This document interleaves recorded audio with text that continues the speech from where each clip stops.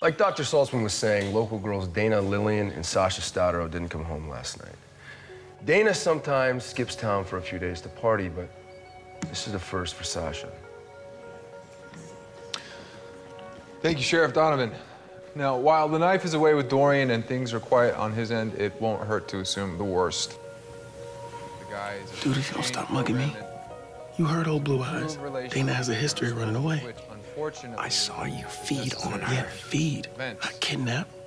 MG, I'm telling you, vampire to vampire.